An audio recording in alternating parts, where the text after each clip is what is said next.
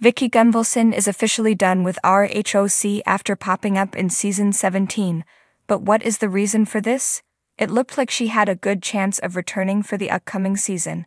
Now that is apparently off the table. Read on for more details on the situation.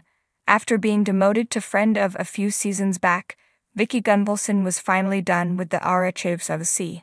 She was the OG of the OC and the last remaining original cast member of the long-running series. However, she did return for the RHOC 2 along with her good pal and former co-star, Tamra Judge. Tamra had also lost her orange but gained it back for season 17. Fortunately for fans, Gunvalson came with her for a few pop-in visits, and she seemed to get a really good reception. It looked like things were looking up for the mother of two in regards to season 18 and some sort of contract. Now Vicki is done with the show completely, but what sparked that out of the blue? According to Dexerto, there are some contractual issues she is dealing with.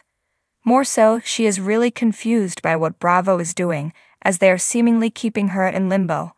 She was hopeful that she would be coming back not as a friend of again, but finally be a full-time fixture. After all, Vicki was given the Lifetime Achievement Award at BravoCon, even handing Andy Cohen an orange as a sign she was ready to return.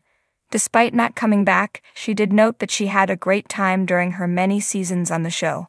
Plus, she did 2 RHOC, including the second and the original 4th, which is now the 5th.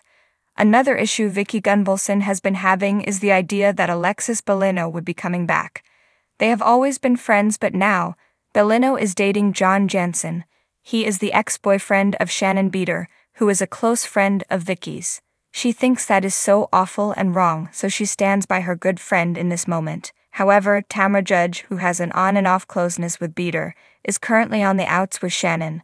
Therefore, she appears to be okay with what is transpiring between John and Alexis. Do you understand why Vicki is not returning? Let us know in the comments below.